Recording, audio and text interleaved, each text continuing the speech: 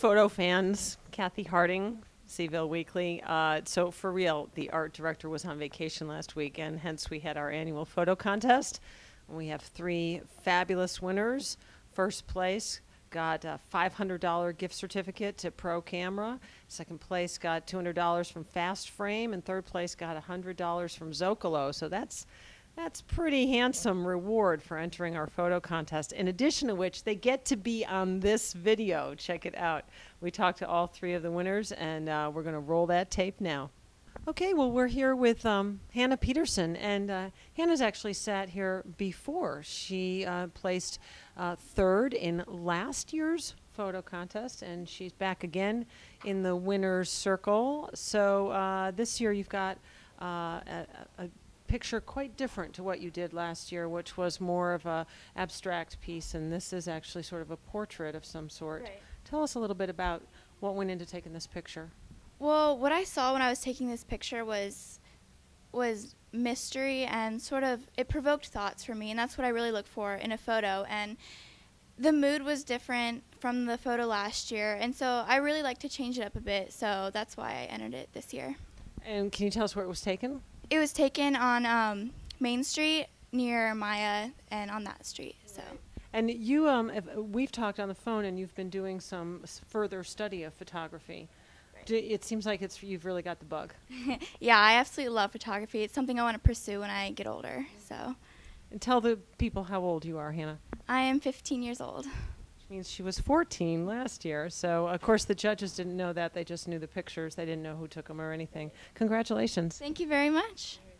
So we're here with David Anhold, and he took a picture of Crozet that our judges found quite compelling for the, let's say, the message in the picture. What moved you to take this photo?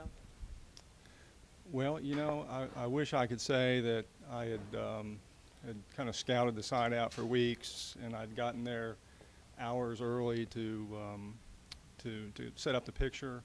But it was a little ironic because it was just by chance.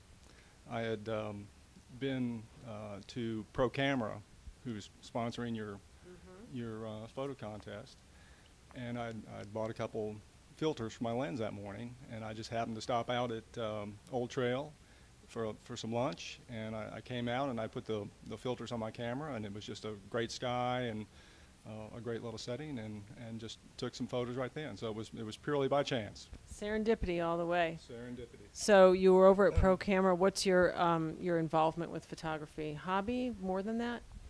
Well, I'm a landscape architect, so you know, I take a lot of photographs for work, and I guess, yeah, it's kind of evolved into a hobby or a little bit of a passion, I guess. So. All right. Any tips for shooting landscapes that you want to share with the people? Well, I think the biggest tip that I try to go by is, you know, shoot early in the morning and late in the evening, and it's a lot of it's just about the light, you know, trying to just catch that good light. Yeah. So. Great. Well, congratulations. Well, thanks. Okay, so I'm here with Nick Strokia, and he has a very nice picture of a scene outside of Spudnuts. And we want to know a little bit about how you got that picture and why you took the picture, and tell us also about your interest in photography. Sure, absolutely. Well, I was inspired when I saw your guys' contest, and the theme was local, and the requirement was the portrait orientation. And the first thing that came to mind when I heard the word local was of course Spudnuts. You know, it's been around for 80 years, and it's an establishment here in Charlottesville. But I also wanted to kind of capture like the clientele that I kind of see come in and out there, and it seems to be of a different generation, but there's also a mix of the newer generation. But so I envisioned the shot ahead of time. I knew that I wanted an older gentleman, and I wanted him to be holding a donut. In what capacity, I didn't know. I was lucky my subject decided to take a bite out of the donut, which was pretty cool. But I scouted out the location for 2 days. I decided that I wanted a warm morning shot, and I actually arrived there the day of, and it was overcast. So the scene turned out to be this cool blue, but I decided to run with that. I set up a single light in the parking lot, and I went and bought a dozen donuts, and I stopped people coming by, and I simply said, hey, would you like to participate in a photo project? I'm competing in the C-VILLE Weekly annual photo contest, and I would really appreciate it if you could just give me a moment. And I would say probably 9 out of the 10 people that I stopped were more than willing to pose for a photo, which was quite unexpected. Who would not pose for a photo in exchange for a spud nuts? You'd have to have a heart of steel to turn that down.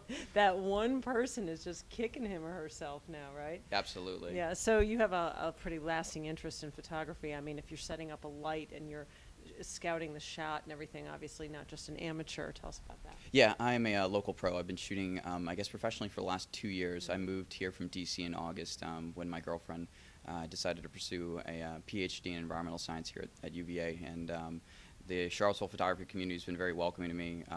We really enjoy it here, and we're happy to have settled here for at least the next 5 years. Wonderful. Well, congratulations. Thank you, ma'am. All right.